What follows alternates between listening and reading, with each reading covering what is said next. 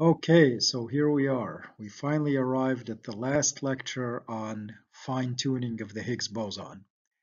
I think by now you can definitely see why this is not covered in elementary discussions of fine-tuning, but I hope it was worth the journey because I think we covered a lot of fundamental things about the universe. Okay, so now we know something about the Higgs boson, but the question becomes, okay, where is the fine-tuning? And the fine-tuning of the Higgs boson is a problem about its mass. Its mass is very finely tuned. That's where the fine-tuning is. Remember we said that the Higgs boson is what gives these particles, like the electron, like the W particle and the Z particle, like the quarks, their masses. And it is interacting with the Higgs field that gives these particles their masses. The Higgs boson is just a manifestation of the Higgs field, and we keep switching back and forth. So for simplicity, we're just going to say that these particles interact with the Higgs boson. And the way they actually get their mass is there's something known as the Higgs expectation value. And that gets multiplied by a coupling constant known as the Yukawa parameter. And so imagine taking the Higgs mass. This is just a slightly inaccurate analogy, but imagine taking the mass of the Higgs boson and multiplying it by the Yukawa parameter. And each particle has its own Yukawa parameter. So light particles like the electron would have a small Yukawa parameter. Heavy particles like the W and Z particles would have a large Yukawa parameter. And for a given Yukawa parameter, if the Higgs boson were very heavy, then when you did that multiplication, the electron would be heavier, and the W particle would be heavier, the Z particle would be heavier, etc. So we can think of the notion that the Higgs boson, its mass, regulates the masses of the other particles. And we've already talked at some length in our previous videos about how critical the mass of these elementary particles is to life in the universe. They are very finely tuned. Those masses are very finely tuned, and we've already covered that ground. And so this means then that the mass of the Higgs boson also has to be very close to what it actually is.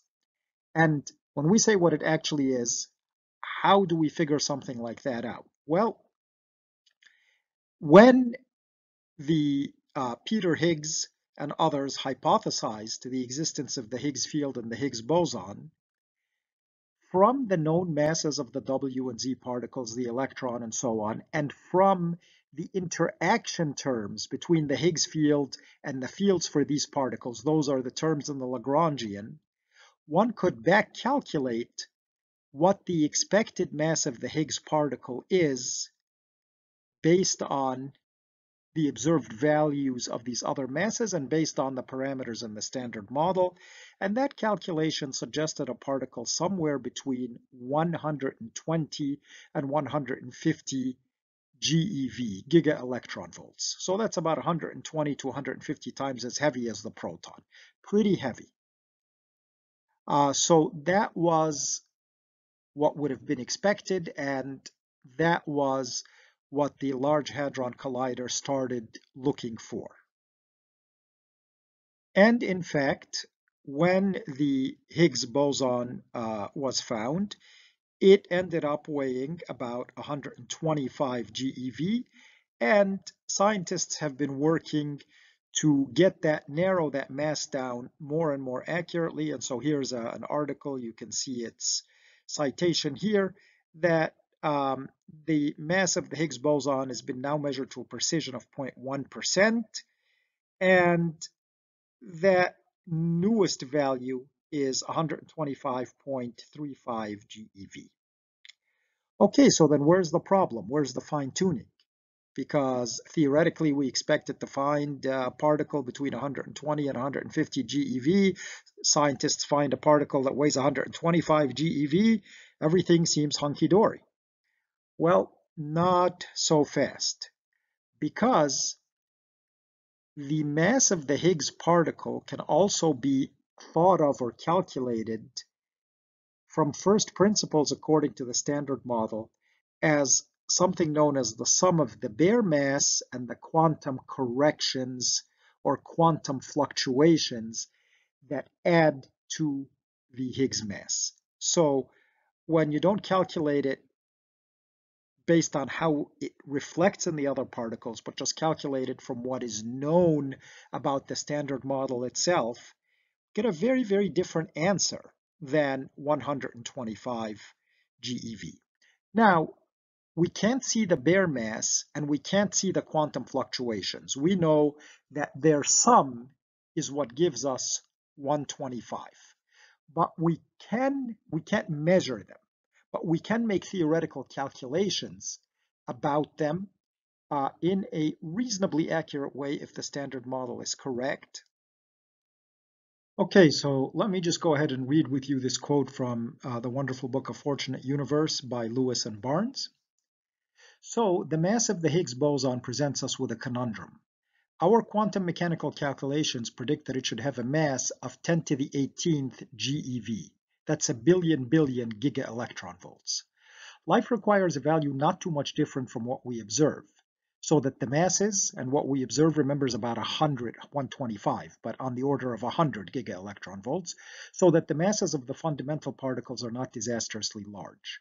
There must be an as yet unknown mechanism that slices off contributions from the quantum vacuum, reducing it down to the observed value.